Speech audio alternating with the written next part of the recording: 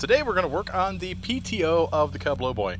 Now I'm going to start out by saying this particular PTO is actually a combination of two PTO parts and pieces that I put together to make one go, and it's starting to slip. In fact, it is starting to slip when you rototill. You have to kind of hold up on this handle back here. If you hold up on it, it gives it just a little bit more tension and it'll work, but it needs replaced. It's not going to last very long. Let's get to it. Now, when dealing with the PTO clutch, it's actually cheaper just to rebuild it, and it's really not that complicated to rebuild it, but because mine has so many different parts and pieces in it, I just chose to buy a new one. You can buy these at Hamilton Bob's. He carries them. They're a little bit pricey, but in my circumstance, I felt it was just better to have everything new since it's a bunch of kind of parts and pieces put together. It's really not difficult to swap this unit out. It just takes a little bit of time and a little bit of know-how. So the first thing you need to do is unbolt the 4 bolts that hold the seat down and get your fenders unbolted. You should be able to lift all of this out of the way after we do that. If you have a 3-point like I do, you're going to have to remove this shaft here. It's not a big deal. It's only held on by 4 bolts on each side. You'll want to pull the pin on the cylinder and it should just pull right off. Not that big of a deal, but something you'll have to do.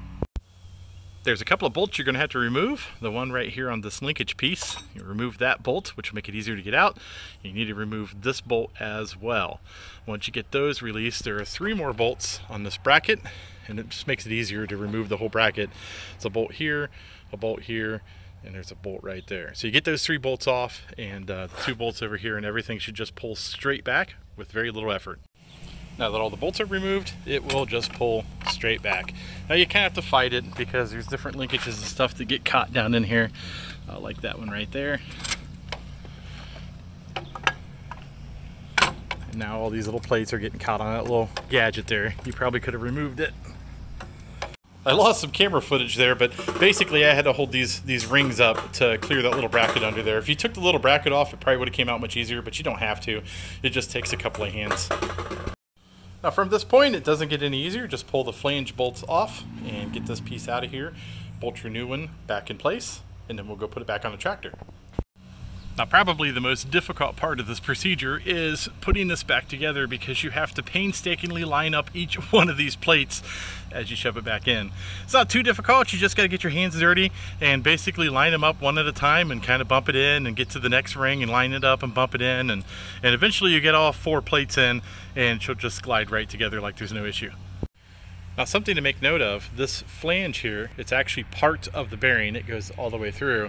It has a couple of Allen bolts on it, and it's a lock ring because nothing really holds the shaft from pulling straight out except for this lock ring, and so you need to make sure it's tight. Now on the other clutch assembly, this was actually on the inside. They shipped this with this on the outside. I don't see any reason why it's going to be any issue on the outside, and that's probably where the factory has it, but it does make getting to this bolt a whole lot easier, so I'm just going to leave it. And remember, before you fire this up, you're also going to want to put some grease in the Zerk fitting right there. Now would probably be a good time to do that before you put everything else back on top. Pretty much that's all there is to it.